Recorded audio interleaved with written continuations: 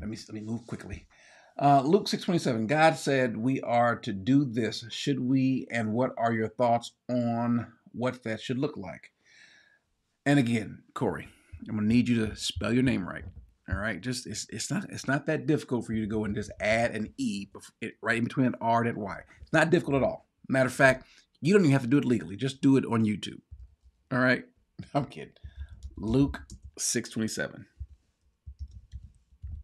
What does it say? But I say to you, who hear, love your enemies, to do good to those who hate you. That's a tough one. Doggone it, Corey, that is a tough one. God said we are to do this.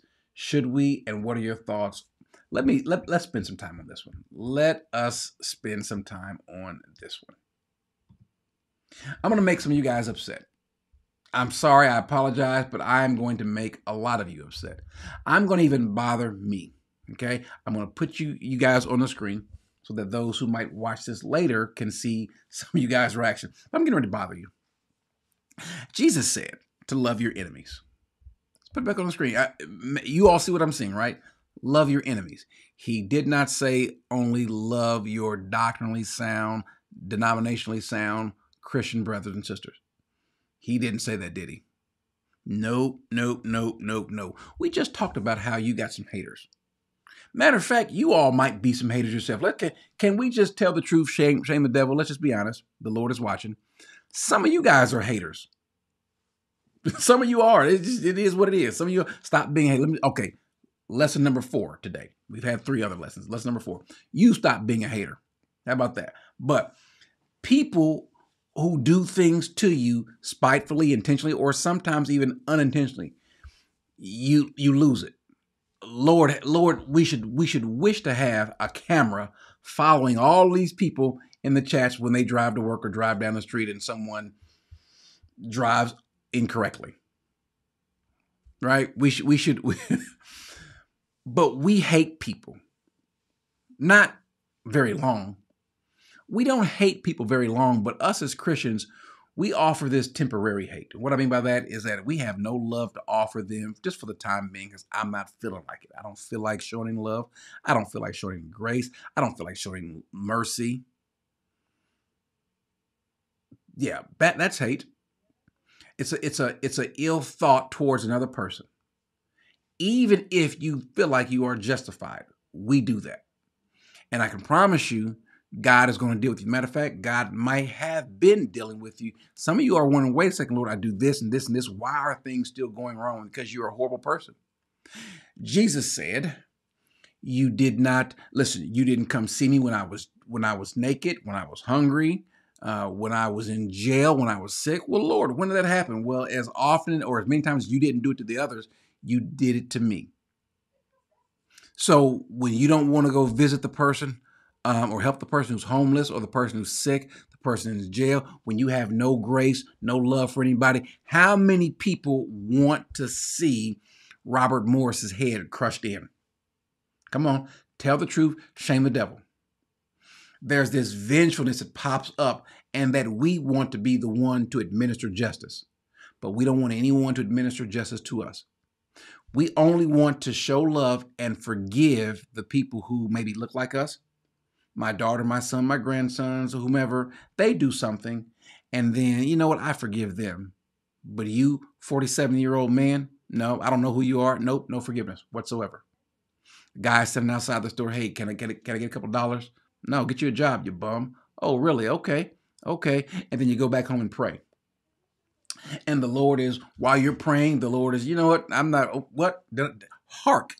Did I hear something on the earth? That's my way of speaking like God would speak. Yeah. So you all are wanting something from God, but He can't get you to give 1 or 3 or 4 or 5 or 10 minutes of niceness, mercy. You can't even at least pretend like you're a Christian before the people. At least act like, I know you don't feel like it, but put a Christian shirt on. Put a shirt that has something Christian to make people think that you know better. And you don't. Because if you did, again, 300,000 churches in America, and how do we act? We haven't put a dent in society, have we? 300,000 churches in America, we haven't put a dent in this evil world of ours. Because that's how we are. We don't love anybody. We love ourselves. We love ourselves and anyone that agrees with us. That's who we love. Yeah, how do I know? I had the audacity to have a doggone conversation with some people that I've called false teachers or given false teaching, and now, Corey, you betrayed us. And to the people that believe that, let me just say this in love: shut up, shut up with a capital S, capital H, a lowercase u, two T's, and an arrow pointing up. Shut up. You have no business or no affairs in the things of God if you don't want to do the things that cause someone to come to Christ. Shut up, and when you're through shut up again. And when you get mad because I told you to shut up, write it down, send me an email, and then after that, shut up some more. You have no love in your heart for anybody. And listen, we all can be guilty of that. You mean tell me you want someone to just bury these people? You want someone to bury the people that disagree with you. But at one point in time, that was you. You were an enemy of God, and I can promise you, you didn't get saved the first time you heard the name Jesus. Jesus, let me run to the altar. That wasn't you. No, they almost dang near had to drag you kicking and screaming. Told you 40 times, 50 times. And when I get through fornicating and drinking, I'll come around. But then when you lost your job, when he or she walked out on you, when your health was messed with, now you're on your knees praying and you want some mercy, but you can't give it to someone else. Whatever you wish man do to you, do to him likewise. You know the golden rule. Well, it's not so golden for us. We always want to be forgiven, but we don't want to do the forgiving. I know some people, listen, I know a person that wants me, when I say dead, I mean wants me dead. And I just pray for him. Lord, bless that person, bless that person's family, move in that person's life in a mighty way, because we need more people to show the love of Christ. And that's a problem. We can show the wrath of God, can't we? We're good at that. But we can't show the love of Christ. And that's the biggest problem, because the world knows they're messed up. I can promise you, I've been in prison. People in prison know they're wrong. They know they're jacked up. They'll tell you. But now the next part, when you want to love somebody, not me, let somebody else do it. Okay, well, fine. In the meantime, when you go to pray, stop praying. Just shut up. Don't even pray. Don't even pray unless you'll say, Lord, fix my heart. Soften up my heart. Yeah, we're supposed to do that. And we've seen the chats. By the way, these chats don't go away. They don't go away. They're permanent. We see the chats. We see the comments. More importantly, heaven does too. And we see how we go back and forth with each other. Won't show any sort of love. Yeah. So that's a problem. And the biggest problem people are going to have is the fact that I told them to shut up. Yeah, well, listen, take that now versus take hell later.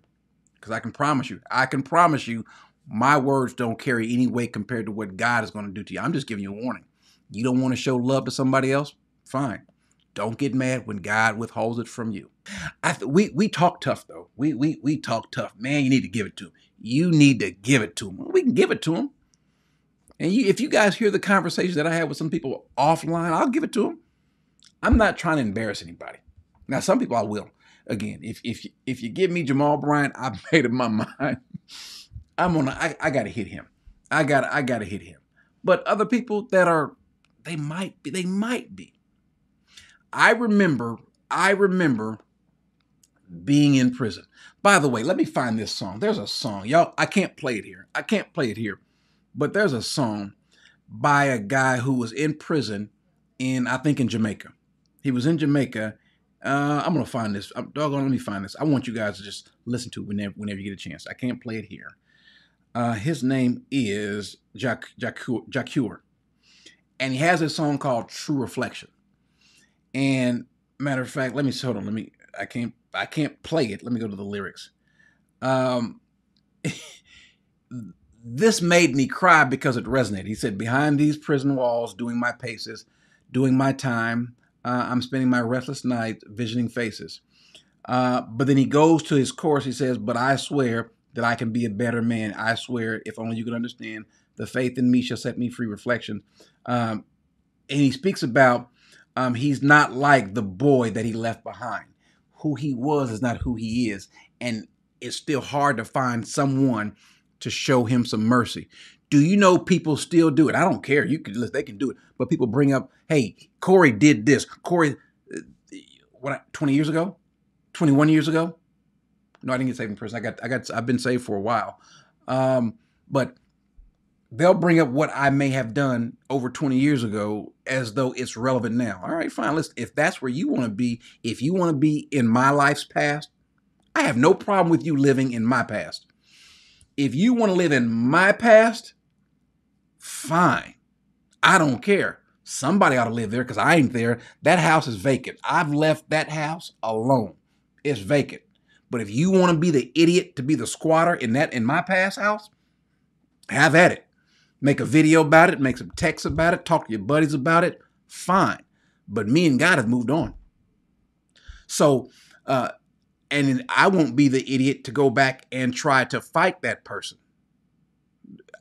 Listen, that house is full of misery. And you want to go there? Listen, hey, what kind of person wants to live in a miserable past of mine? Tells me something about you. And I pray for you, hope for the best for you, and I'll even have a dialogue with you. But, okay, I want mercy. We all desire mercy. And that's what the Lord wants for us. But if you won't give it, you can't get it. Amen.